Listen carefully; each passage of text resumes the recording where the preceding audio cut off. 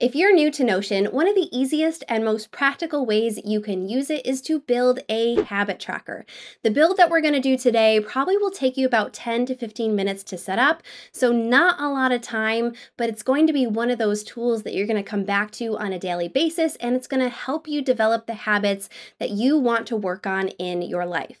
I'm purposefully keeping this habit tracker simple today because even though there's a lot of cool stuff you can do with the data in Notion, we're going to save that for a more advanced video because I want you to get used to tracking your habits in general first and also tracking your habits in Notion. I want to make sure you stick to that first before we complicate things later. If you're new here, my name is Kalyn. If you haven't subscribed yet, make sure you do that now, especially if you don't want to miss anything planning, productivity, personal growth, or Notion related. This is a huge planning tool that I have in my toolbox, and I love that I get to share it with you. So without further ado, let's get into the screen share and start building this out.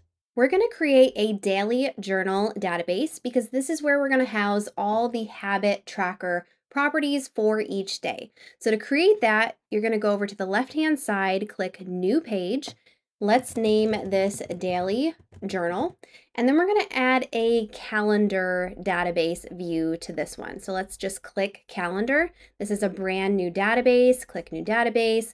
And if you wanted to, you could add a cover and an icon for it. Let's just search for something nice and soothing. You can also reposition this if you wanted to. I kind of like that hazy effect. Let's also add an icon for the day. There we go. So that is our daily journal. Database created. That was the easy part. Now we want to create our habit tracker properties in a daily entry. So you can go to any of these dates, and when you click the plus sign, you're going to create a new page in that date. One of the cool things about the calendar view specifically is any date that you click that plus sign on is automatically going to bring in that date for you. So you don't have to fill out that date property. It's already there and ready for you. So let's name this, now here's the other thing, September 6, 2023, and maybe you're looking at that and you're like, that is really redundant. Why do we have a date labeled and the name labeled as the date? Unfortunately, Notion doesn't have any way to use the date as the name property, and we have to have a name property or it's going to say untitled. And really the best way to know which page corresponds to each day is to just name the page the actual date. So yeah, it is a little bit of an extra step. You can also add an icon to it. So let's just add that day calendar icon again. You can choose any color that you want. I'm not going to add a cover to this just because I'm only in these pages once a day, twice a day, if that. I rarely go back into the actual page to look at it. So, but you could certainly add that if you wanted to do so. Tags, if you wanted to have whatever weekday this was for, this might be helpful in a different view when we embed this database into your personal dashboard, which I'm going to show you a little bit later. So let's just create let's change this edit property to a select property instead of multi-select, and because we just want to have days of the week. So we got Monday, Tuesday, Wednesday. I'll just create these real quick. You can click on any one of these as well. Go over to the right hand side, the three dots, and change the color. I'm also going to change the name of this and just say weekday. Now we can start adding our habit properties as a checkbox property. Click Add a Property, scroll down to the checkbox, and let's add Make Bed to this one. And you can also go to the left-hand side here, click that checkbox icon, and change the icon to something that represents that habit. Let's choose a bed for that one. We're going to also add another checkbox property, and let's say this one's going to be a journal. So let's pencil list. We'll change that icon. We'll do a couple more here. See how easy this is to add? Another checkbox property of, let's do a 10-minute tidy. And we'll click this little feather duster. And the last one we'll add here is, let's read for 20 minutes. And we'll choose a book icon for that. You can also rearrange these however you want. I typically rearrange them in the order that I would complete those habits. So I'm going to be making the bed in the morning and then reading 10-minute tidies right after supper, journaling right before bed. You can rearrange them however you want. And then you could come in here and just check off that box when you've completed that habit. Now, there's one habit that you may want to track a little bit differently, and that is the workout habit. So you could create a checkbox property if you just wanted to know whether you worked out or not. It would be the same process that we just went through. However, you might want a little more information in terms of what workout you actually did. And there's two ways that you could do this. You could add a text property, which is just what it says it is. It's text. So you could say I ran 2 miles right there, and it would show up. The other thing you could do is create a relation property. So you could relate this to a separate workout database where you had more information about that workout. Let me show you quickly how that works by adding a sample workout database here. We're going to do just a simple table view, new database, and let's add that ran 2 miles for this one. And we can add a little icon for that. And something that you may want to do to build out your workout database more is to say, what part of the body does this target? How long does this workout last? Particularly for a workout that maybe you do from YouTube, like an ab workout, maybe you want to link to the YouTube video. So you could add that here as a separate property. We'll do that little bikini for the ab workout. So now that we have a few things here, we can go back to our daily journal and create that relation property. So we're relating this database to another database. I'm going to let's just change this, edit property, go to type, down to relation. There's that workout database. I'm going to select that. You can say whether or not you want this to show on the workout database. I would say yes, because something that I'm interested in seeing is how often did I do this workout?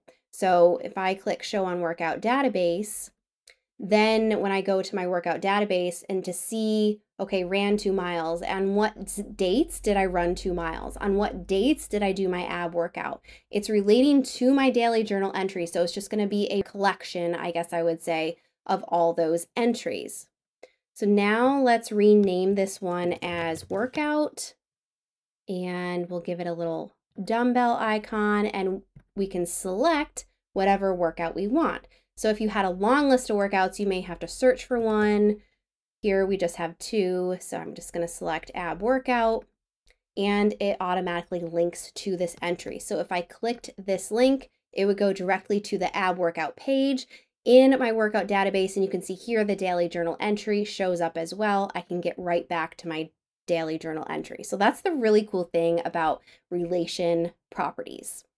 If you wanted to, you could build out this daily journal database to include even more than just habits. Let me get out of this demo account and go into my account and just show you what I have on my daily journal entries. So here I have that same calendar view, and let's just click on one of these. You can see I have my workouts of what I did. I also have it relating to a week database. I still have that date property. I have that weekday property that we just created. Because I travel full time, I like to know what location was I in when I did this journal entry. I have some feelings that I get to choose from. I pick 2. My work time, how often did I work? I didn't have anything filled in this day. What habits did I do? This was not a good day apparently to pick. So just little things like that that you could add to your daily journal to have it build out, I guess, a little bit more. We'll go back to my demo account and let me show you how you can make those properties show on your daily journal like they did with mine. So you go up to the 3 dots here, scroll down to properties, and then you can toggle on whatever properties you want to see. The habit properties are not going to be necessarily helpful for you to see in this one because you would just have like a whole list of them, which you could totally do if you wanted to, if you liked that look.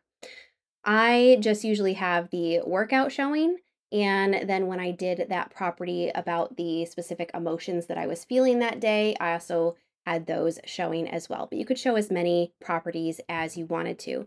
And then when it just came to the next day, you click that plus sign, all the properties are there for you. So you would need to fill in the date, September 7th, 2023, fill in the icon, and then also fill in the specific weekday. I don't remember what day this was. Was this Thursday? This was Thursday. I don't even know if I had the right one here. I did not. That was Wednesday. Now that was a lot of manual work. You may not want to do that every single day. So here's the little trick. You can create a template. Go up to here to the new section, click the drop down arrow, new template, and then we can say what do we want to apply to this page automatically when we click a button. So let's just label this add new entry for now. We're going to have to change that anyway. Leave the date empty, but let's add the icon because we want the icon to apply automatically. And then we could also apply one of these if you wanted to. If you just wanted one template, I wouldn't. But if you wanted a template for every single day, you could. And then I would just say Monday or Monday entry or something like that. And it would automatically fill in this Monday. So let me show you how that works. Let's go back into this daily journal calendar view, go over to a Monday, click the plus sign. You can see that it pulled in the date already for me. And this is Monday, so I can click that Monday entry. It adds the icon for me, it adds the weekday. I just need to change the date and I'm ready to go. You can obviously come in here to this view, click on your daily journal, click on each page, whatever day you're working on, check off your habits, add your workout, etc.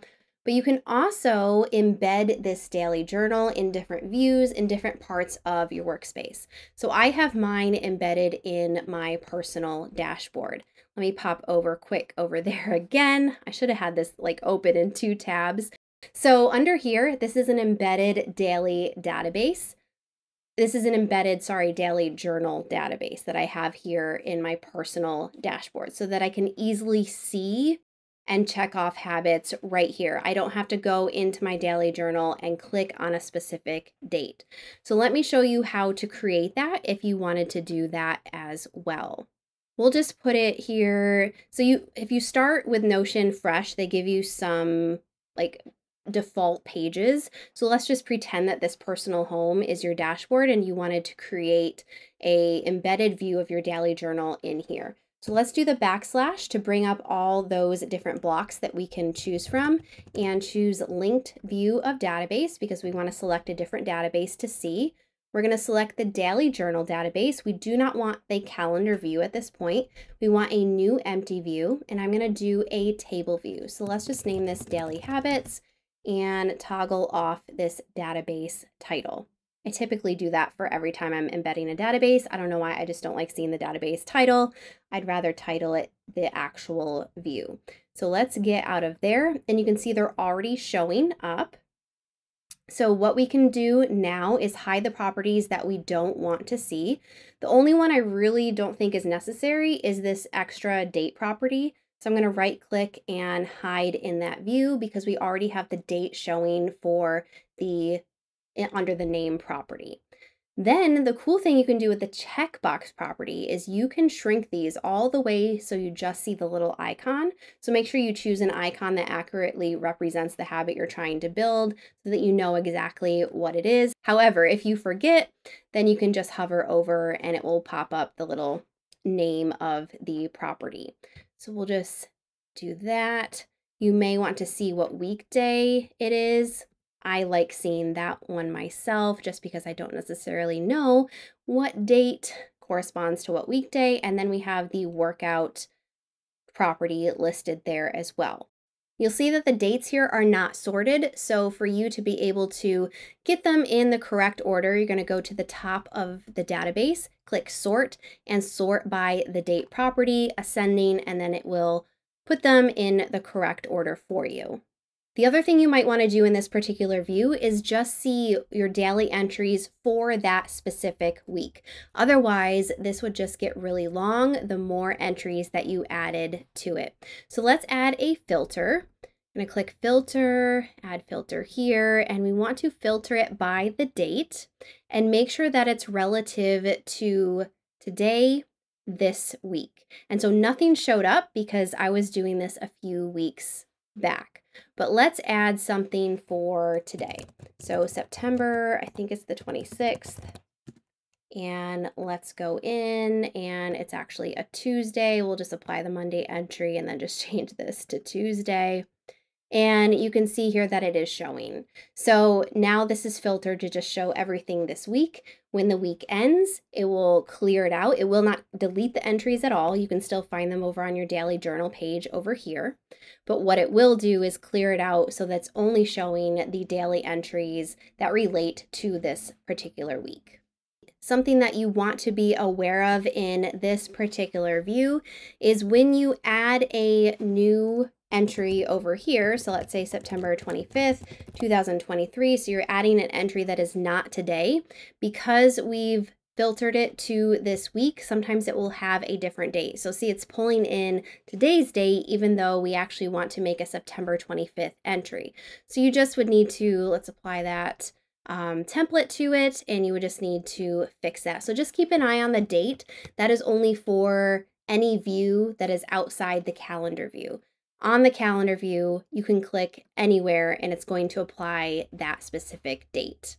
So September 13th is already added when we clicked the plus sign on the 13th. But either way, any place you check off your habits is going to work. Let's open up September 7th here. We can click read for 20 minutes. Let's go actually to one of the entries for this week so it shows up on the other view. We made bed, we read 20 minutes, and we journaled. And then we can go over to our, let's see, personal home and see that it already checked it off for us over here because we have just embedded the same database in a different place. So that's a really cool thing about Notion is you can see different views of the same database in different areas of your workspace. I hope this build was helpful for you to see how to create a habit tracker in Notion. I also want to remind you that habit trackers are not perfection trackers. So it's really easy to look at it, those empty boxes, and be like, I have to fill out every single box or I'm a failure. Those boxes are not a measure of your worth, whether they are filled in or not. I just feel like I need to remind you of that because I have to remind myself of that often as a type A individual who likes to do everything perfectly. Instead, I want you to look at the habit tracker as more of a curiosity metric. So maybe you have trouble journaling and you go a whole week without doing a journaling habit, but you're really good at making the bed. Just ask yourself, why is that? Why is it easier for me to make the bed than to journal? And do I even really need to make journaling a habit, or is that something that I feel like I have to do? If you enjoyed this video, give it a thumbs up, click subscribe if you haven't already, and you'll want to watch this video next. They are my non-negotiable daily habits that I try to practice every single day, and they'll give you ideas on what habits you might want to track as well. Thanks so much for watching, and I'll see you in the next video.